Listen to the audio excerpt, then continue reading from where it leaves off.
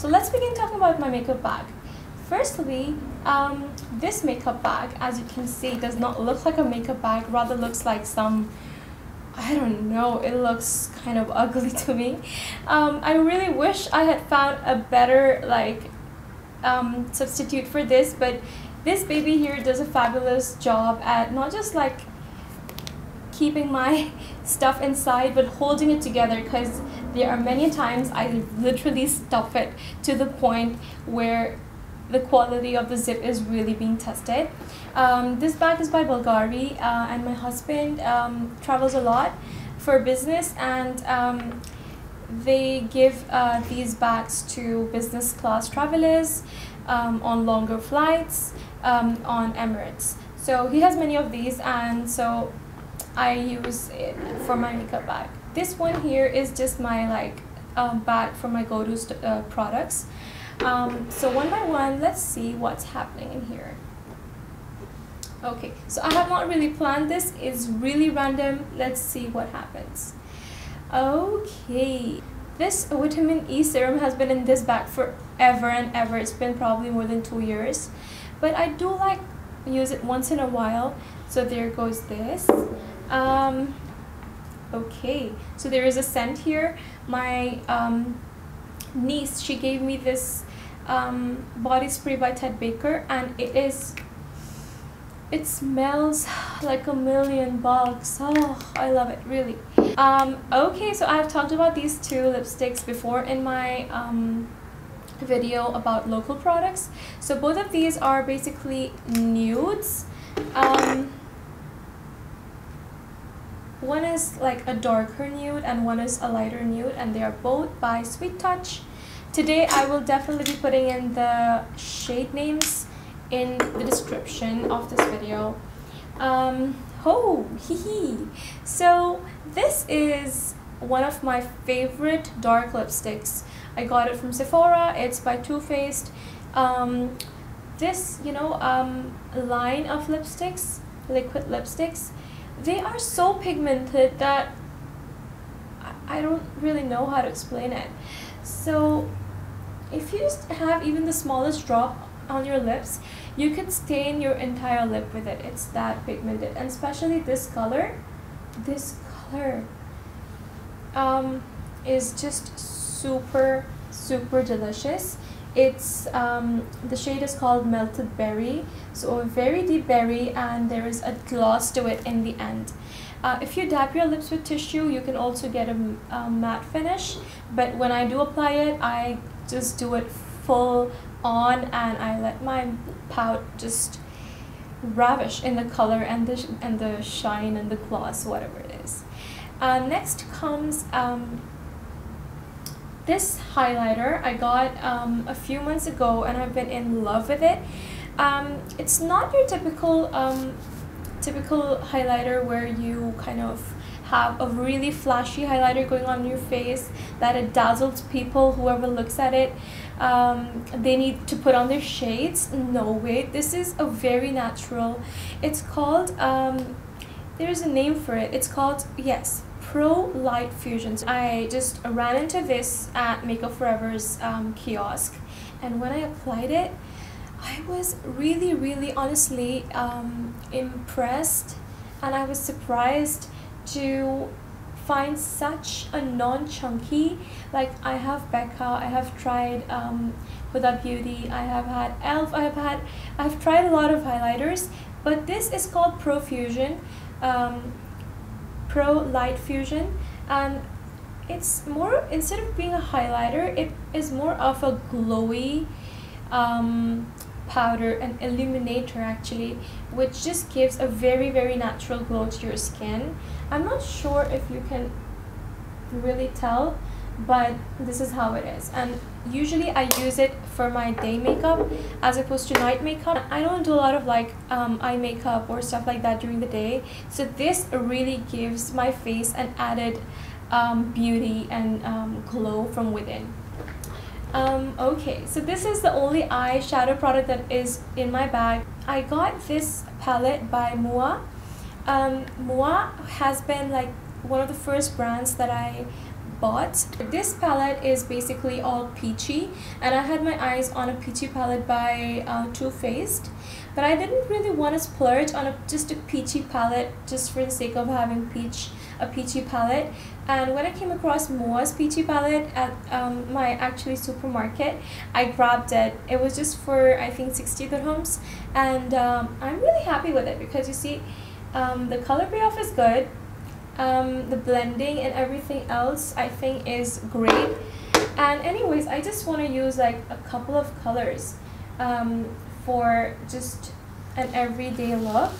I'm not sure if that shows in camera, but you know, when you just put on some powder on your face and you just want to dab 1 or 2 eyeshadows, one for your lids and the other as a highlighter, and probably one in the crease, this shadow is just good enough for that purpose.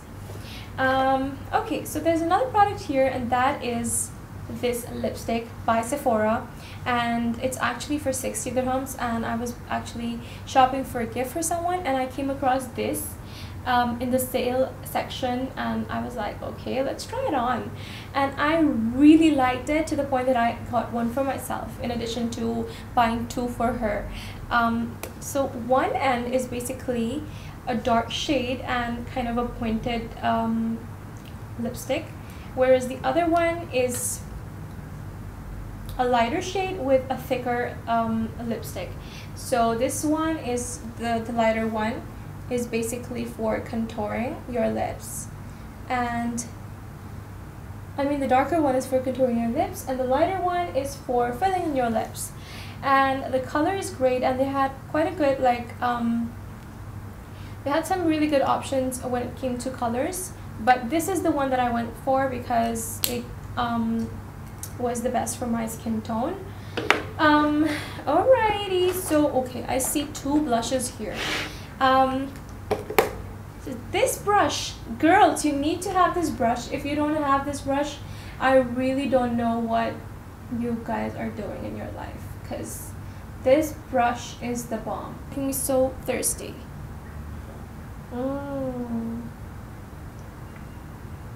So Moroccan tea is my favorite tea this winter because it has a bit of green tea, and it has a bit of peppermint to it, not just like out of the tea bag, but I actually add some real mint leaves before I strain the tea out from the pot into my cup, and with the goodness of fresh mints and some green tea, and sometimes I put sugar and sometimes I don't, but this tea is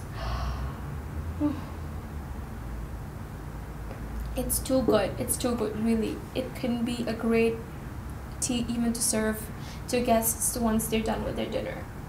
Anyway, so these 2 blushes, one is from Loreal and one is from Makeup Forever. So one is like a drugstore brand and the other one is a high-end brand, but both of them, to me, honestly, I don't find a lot of difference in, you know, how they make me look. The only difference is that this shade here is, one second, let me open both of them.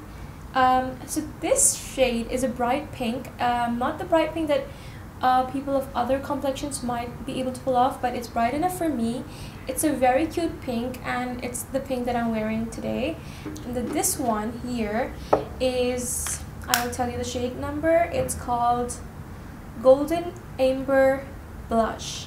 So it's basically a mauvey kind of pink, a mauvey pink, definitely, and it has some little bit of golden shimmer going on. Honestly, I've not seen the shimmery effect, any kind of glow on my cheeks after applying it, but this is good for times when I have not done my full coverage makeup. I have just done a bit of sheer powder on my face and I need some color on it. Next is an eyeliner. So this eyeliner has been with me for 1.5 years and I never got around using it. I did use it a couple of times, but there were so many other eyeliners that I was using for the past 1.5 years.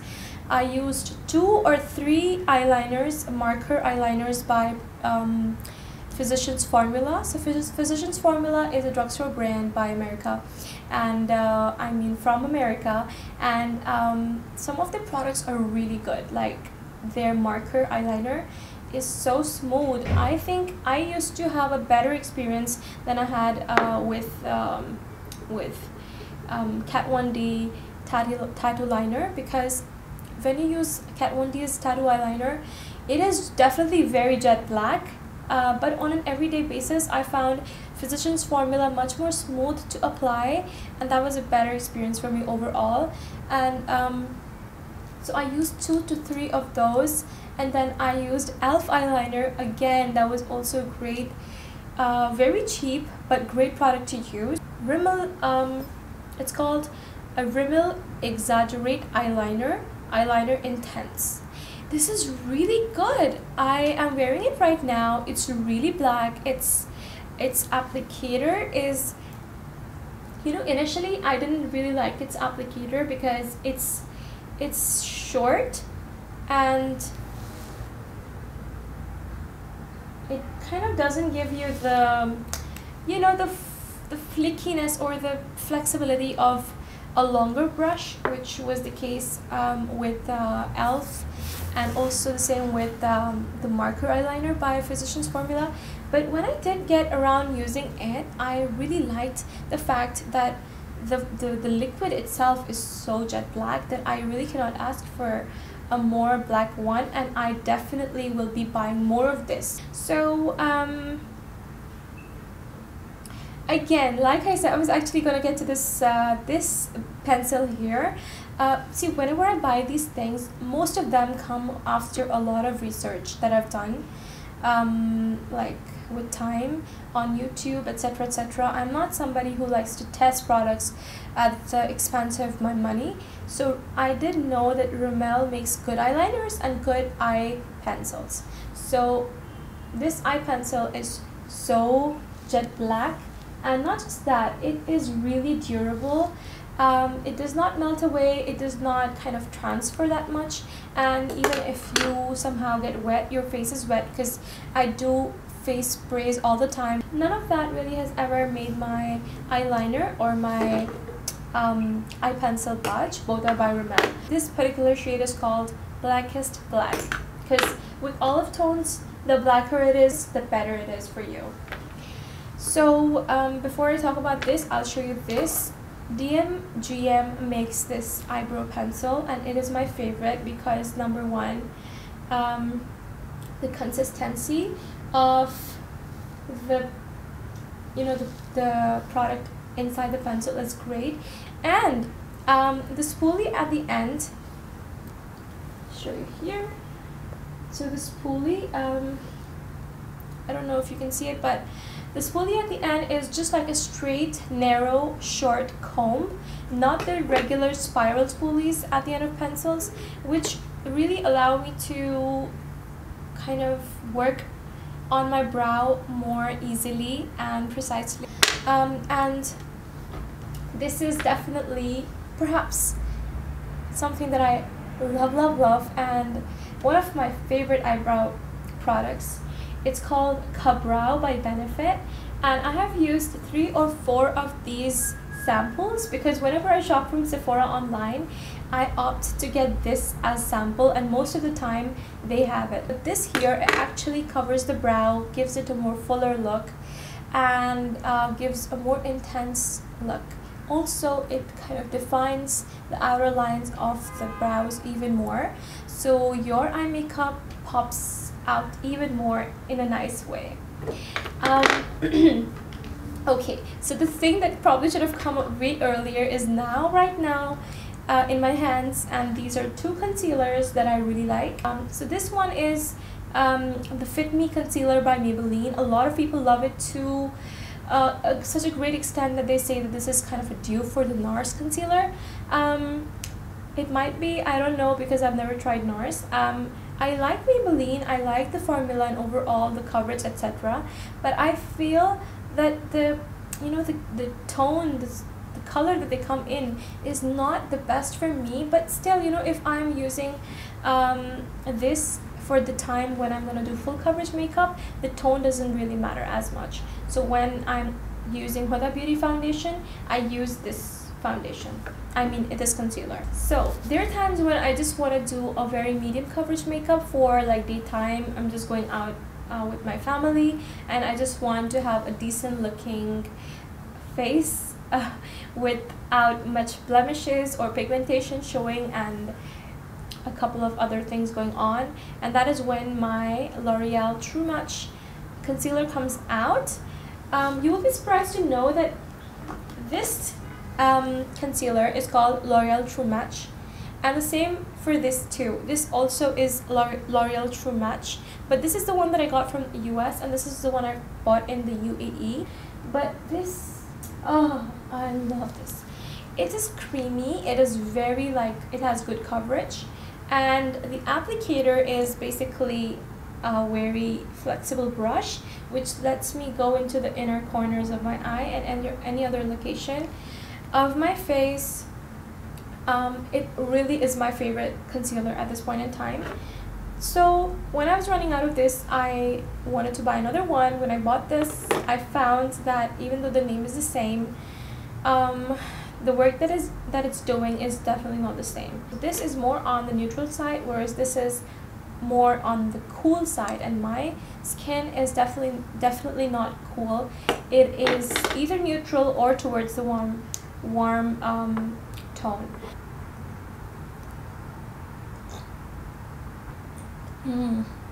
My tea has gone completely cold, but it still tastes so nice, which makes me think that it would be a good idea to kind of store it in the fridge and have it as iced tea. And this here, woohoo! So if I was on a desert and I could be allowed to carry just one product with me, just one, it would be the MAC Studio Fix Compact. It's actually called Studio Fix Powder Plus Foundation. So when you open it, it comes with a puff and a mirror and the cake, the powder cake, and there is another section where you're actually supposed to put I have probably half a dozen of these boxes or whatever in my drawer right now, but I don't throw them away, I just keep them, and I have a lot of these sponges. So I need to tell you about why this is so important for me. Back in the day when I was a student, I used to travel a lot, like in public transport, and I used to be in my university for really long hours. So becoming oily was a must, right? To mattify my skin, I used to usually use Etude powder, which had kind of medium coverage, and it used to really mattify my skin. And with a bit of that powder and with a bit of a light lipstick and a little bit of eye pencil, I used to look very presentable. But there came a time when Etude stopped coming, and that was around the time that I was getting married, and then I discovered MAC. I can have completely dry skin and I can use this foundation. Let me just show you actually, and try to cover up these marks using this foundation powder, and you will know what I'm talking about.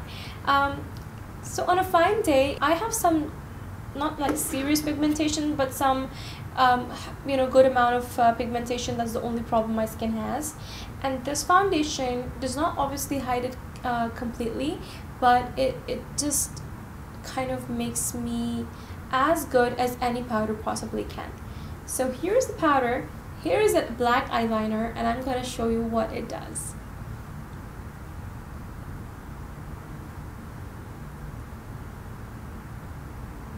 So that was the first layer.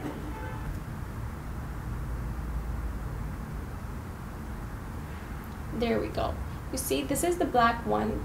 It was jet black before, and now it's probably just 30% of as black as it was before. So that is a lot, and a lot of coverage for you. So there is another brush here, and I'm not sure why it's in my everyday makeup pouch, but this brush here, actually I got this when I achieved the VIP status in Sephora. the first time you hit a BIB, they send you this gift, which is so cool because this is basically an airbrush. It can be used for so many purposes.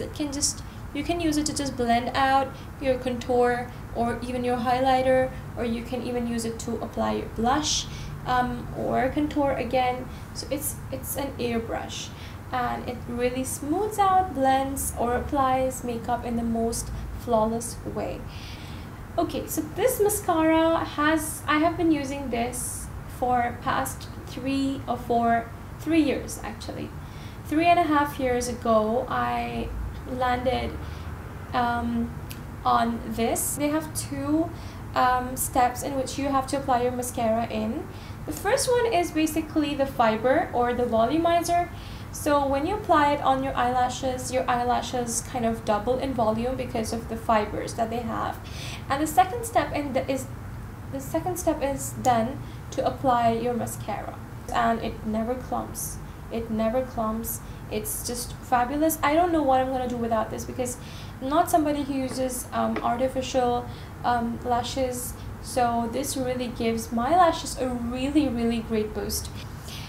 Oh my goodness, I need some more tea in my life right now. Okay, so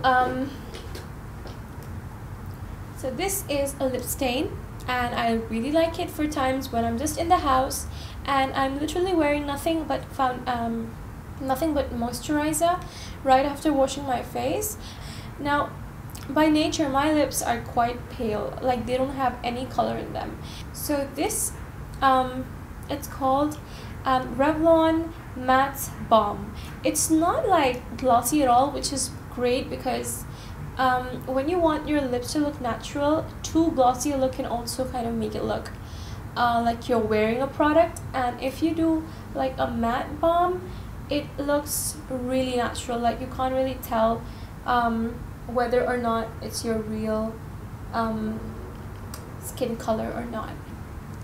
Ha ha ha! This is Sephora Always Red #1, guys. If you don't know which red lipstick to buy and you're confused about it in life, just close your eyes, take out your money from your wallet, give it to the girl at the cash counter at Sephora and say, please give me Sephora Always Red #1, because this is a color that when I first tried at Sephora, but when I applied it to my lips, I felt like I had fallen in love, and I was probably in a European city, although I was not.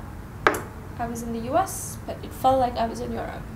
I was feeling so amazing with this beautiful color, and it goes with my skin tone. Another thing in my pouch is a pen. And a gloss. It gives a really good boost to the look overall. The last 3 things in my bag are this: a hairband, which I keep losing all the time, an empty pin case. All these pins have disappeared. My hijab pins, I really don't know where they are. And for the longest time I thought I had no safety pins, but apparently I do, and it's in my bag right here. I just found out. So until my